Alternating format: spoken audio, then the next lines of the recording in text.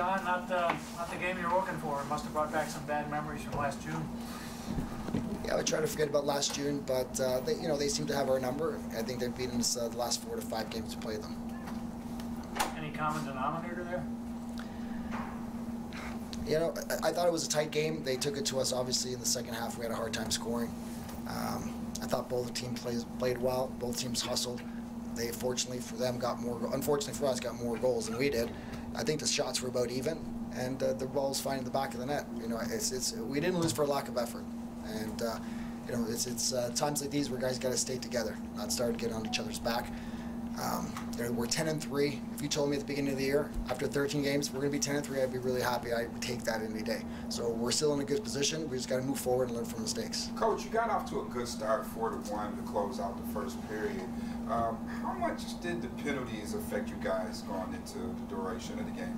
Well, at that moment in time, it helped them tremendously. Got them back at the game, ended the lead, and then went back and forth for you know, a couple quarters. And unfortunately, we took some penalties there, some questionable ones, and just seemed to take away the flow of the game. I thought it was just too many easy penalties being called in the first half. One word to describe your team's performance. One word? Yes. One word to describe my team's performance tonight? Yes, sir. I'm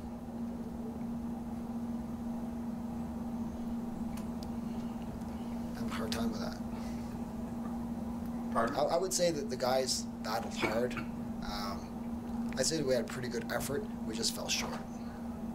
Second half, John, they just seemed like they took the energy out of the building and kept everything quiet, which works to your betterment because when you guys are going and the crowd's going, that's obviously yeah, a big definitely. thing. You know, the disappointing part of the game is when I saw people starting to leave. It was about 3-4 minutes. You know, that doesn't happen very often in Buffalo, and when you see that happen in your own arena, it's definitely, you know, it's not encouraging. So I felt that, and it was kind of felt like you brought up last June. It just kind of were deflated, and they were just gaining momentum as the game progressed, and I felt that in the second half.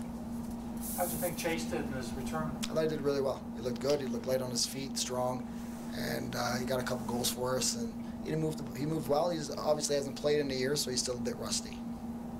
Coach, Coach, what adjustments were you comfortable with into the second half? Well, whatever we did didn't work offensively, so we didn't adjust properly. But we tried to shoot more on the run and carry the ball over the top, and you know, to no avail. Unfortunately, we missed the net or dropped passes. We just were not in sync for whatever reason. So what's to learn from this year? Well, we need to be sharper. You know, like sometimes you can make adjustments and it just doesn't happen. And you know, the adjustments were to get the ball low and carry over the top and put pressure on their defense. And it seemed like it was the opposite effect. So what's to learn is, you know, you got to do the little things right. You know, and which I thought we did. We battled hard, and sometimes when you battle, it's just not good enough. You know, that team there is a very gritty team, and you know, they fought tooth and nail the entire game. And I got to give kudos to my guys. I know the score was a difference of 5, but it was a closer game than it was in the scoreboard. Coach, did you like how your team responded to the physical aspects of tonight's game? Well, it's nice when guys stick up for each other, for sure. And you know, I thought you know, they're a physical team, and it was nice seeing guys you know, stand up for themselves or stand up for teammates.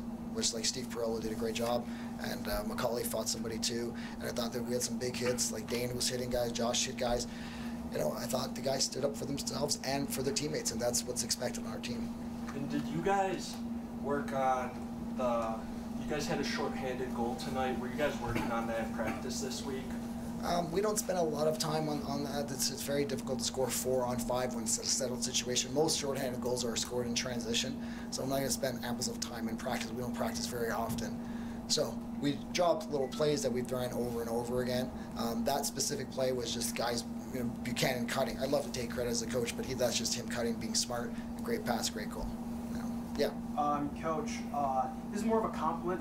You've done a great job with this organization. You've done a great job with this team, and you know, you guys fought really hard for this team. You know, you guys, you know, we thought we were going to win, but surprise was on their side, and then we had a great game. No, thank you. Yeah, I thought, 13-8 guys are disappointed, coaching staff's disappointed. People have to understand that, it's two tough teams playing lacrosse. It's a tough game to score sometimes.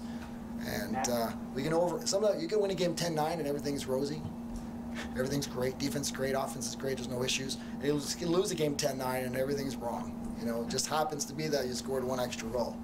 Today, unfortunately, it was 5, but that's very uncharacteristic of our team to lose by 5 goals. So I trust that the guys are going to look themselves in the mirror and not point fingers and just get better for the next game.